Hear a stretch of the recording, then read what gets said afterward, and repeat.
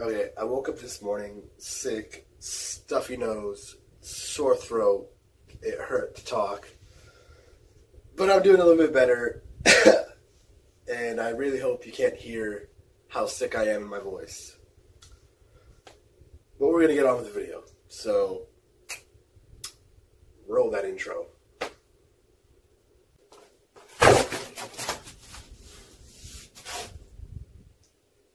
What I miss?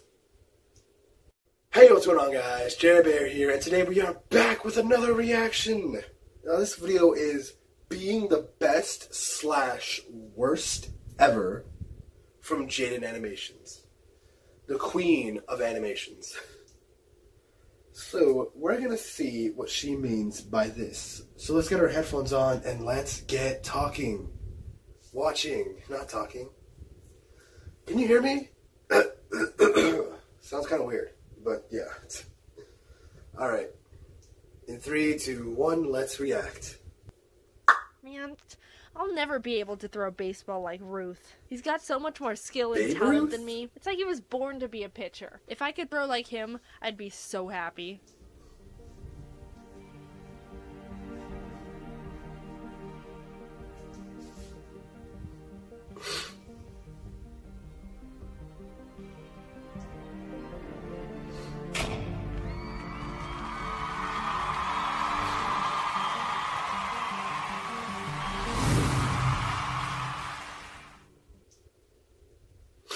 Man, I'll never be able to throw like Mason. Self-improvement Really? seems like a simple concept. And what I've been learning the more I look into it is that, no, it's not. It's all over the place, and everyone has some sort of struggle with it at one point or another, and it can be a nightmare. It's like falling from a tree. There's so many different branches you can get smacked by.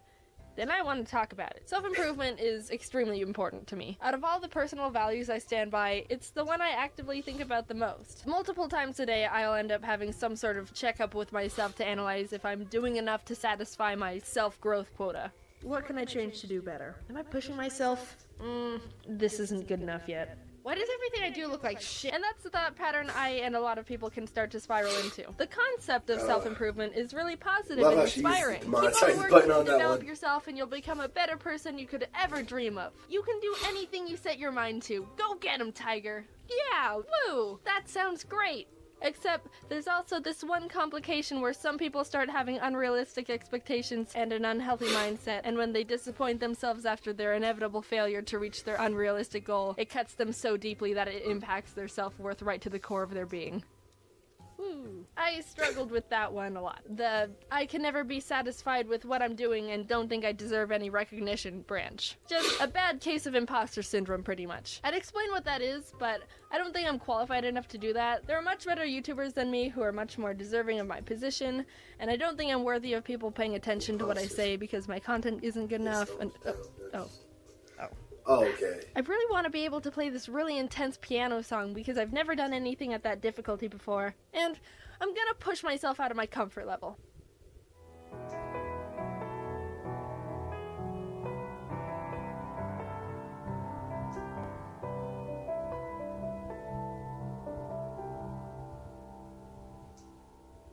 Huh. Well, it must have been actually too easy. I mean, it's not that great of an achievement. There's much better out there. Man, I suck! No, you practiced for weeks. You earned this. You should be able to be like, yeah, you know what? I'm freaking great, and I deserve to feel at least a sliver of satisfaction for myself here. You idiot! When you're constantly looking for the next bar to hit, you can blind yourself to how far you've come. It's alright, you can actually be proud of yourself without being a cocky douchebag. Since I value achievement so much, any sense of satisfaction with something would make me worry that I was settling and I wouldn't push myself anymore. Hindsight is 20/20, and I'm able to see how actually super toxic and damaging that thought process was. I wasn't pushing myself out of passion like I thought I was. It was all just a disguise. Let's see who the culprit really was. What? Oh no! It was actually pushing myself too hard out of blind fear of becoming complacent. I got jinkied. Self-improving also pertains to self-help. You can't grow as a person when you're holding a whip to yourself. Can you whip yourself? I looked it up and ended up on a page I didn't want, but the analogy stands. You know that SpongeBob episode where SpongeBob was like verbally abusing his snail and then it ends up exploding? This is your brain on negativity. Any questions? A big trip up can also be comparing yourself to other people. There's definitely positive aspects of being inspired by people you look up to, but like most things, too much of anything can be bad. There's always going to be people of a higher skill set than you, so you should try to identify who you are, not who to compare yourself to. I won't be exactly like Bo. He's super great and funny and really smart, but I'm not Bo. I'm such a failure. If everyone compared their skill sets to each other in order to calculate how much skill and potential they have, then all infant children should just give up on everything. You think time and practice is gonna help you improve your drawing ability, baby? Well, think again. You suck right now, so you might as well just throw in the towel, you pathetic little waste of diapers. Look at your drawing compared to Van Gogh. You call those sunflowers? Psh, this scribbled mess shows no potential of improvement in the art field. And you've even got more ears than you. Nowadays, you could have, like, maybe 7 ears actually, and still not be capable of creating a fraction of anything that could be considered art. You're nothing. Nothing! Everyone's on their own timeline. Even if someone is the same age or maybe even younger than you, it's still not okay to compare how much further they are to you. Jeremiah was able to hopscotch to number 8 when he was 5. I'm 21 and still get tripped up at the 5 and 6 combo. It's alright. Everyone's got different variables pushing them forward and backwards. Jeremiah has 4 legs, and you've only got 1. You'll get there with enough practice, champ. You've also got to think about why you want to improve something. Is it for yourself, or because you think that's what other people want from you? If you make choices based on what others want, then oops, you played yourself. All of a sudden in 3 years you're hit with the realization that you don't know who you are, and you're just a living amalgamation of other people's expectations. Zoinks. When I was 9, I had a friend who said her favorite color was blue, so I said my favorite color was blue too, because I wanted her to like me, and that gave us something in common. Real critical 9-year-old thinking there. For years, I kept with that pattern of becoming a person I thought other people would like, and saying my favorite color was blue, because people who like purple are freaks! Until one year in high school, I suddenly had an identity crisis and a whole mental breakdown being like, I don't know who I am anymore. All my personality traits are based on things I've modified for other people. My favorite color isn't even blue! We ended up painting my bedroom walls from blue to white because of that meltdown. Don't paint your walls a color based on lies from when you were 9. Let's flip the coin and talk about the other side of the improvement spectrum. As much as people can attach their self-worth to their failures or shortcomings, which is not good and you should not do that. The same can be applied to earning achievements. It's not uncommon for people to improve, experience success, and then not feel the need to push themselves any further, which can melt into them being so absorbed in their accomplishments that they attribute it to their self-worth, becoming arrogant and a sociopath, douchebag. Jaiden, this is getting confusing. Are we supposed to be proud of ourselves or not? No, yes, be proud of yourself, but don't get too caught up in, it's okay. Ugh. All this stuff gets so tricky, and I swear we're all just destined to get hit by a meteor and perish. Yes, you should be proud of your achievements and improvements, but it's dangerous to link them or anything to your self-worth or personality, because that's how you either think you're as worthless as a speck of dust, or brainwash yourself into thinking you're the reincarnation of God. Just don't let your success/failure meter affect your personal behavior meter, and it'll be fine. I've asked a bunch of my friends on their opinion on what to do in situations when you've gone off the deep end and think you're all that in a bag of success chips, and we all agreed it just comes down to self-awareness. When you're surrounded in a mist of your own success and so high up on a horse that you can't hear the echoes of reality,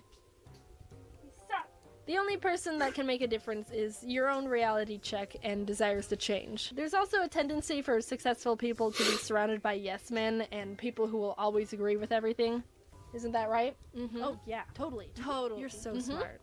God, she's always right. So it can be really difficult to get that window of clarity where you can actually see the consequences of who you've become. And don't get me started on how seeing criticism gets. I think you could move the eyes down more. They're a bit You're just a hater, and I don't need you in my life. There are different methods to improvement too. You can be actively seeking to learn more and mindfully decipher what you need to do to grow, or you can just do your thing and over time keep on perfecting your skill. There's a lot that goes into self-improvement. It's a whole balancing act of understanding what you want and not taking things personally and staying humble and not getting hit by meteors. But believe it or not, with a lot of time and figuring yourself out, it's very manageable and can become one of the strongest tools you can use to become a really balanced, awesome, humble, incredible, super cool person like me. Oh my gosh. Hey, thanks for being here. The end of the video, I mean, not alive. Well, like, it's good that you're alive, but I'm not particularly thanking you for that. But good job anyway. Hope you liked the video. We put a lot of effort into it. Alright. Jeez, that's how I sound like? Okay,